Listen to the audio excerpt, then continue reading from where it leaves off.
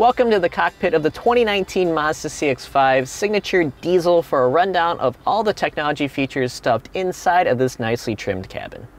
Infotainment in the CX-5 Signature falls into the hands of Mazda Connect that uses a 7-inch center touchscreen and rotary jog dial on the center console to control navigation, a 10-speaker Bose audio setup, satellite radio, Bluetooth, and is finally Apple CarPlay and Android Auto capable.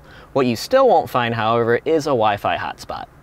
While Mazda Connect's menus are simple enough, you can tell that it's a bit down on computing power. At startup, the system takes ages to boot up, with satellite radio usually taking its sweet time to start playing, and then switching between different menu screens is often on the slow side.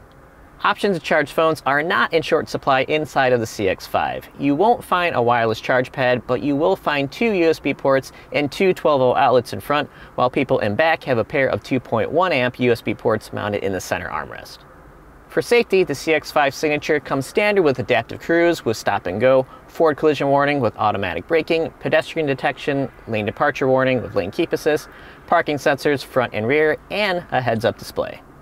There's also a 360-degree backup camera in the Signature trim. That is always a nice thing to have when backing into and out of parking spaces. Unfortunately, it's not a very good one with poor resolution and clarity.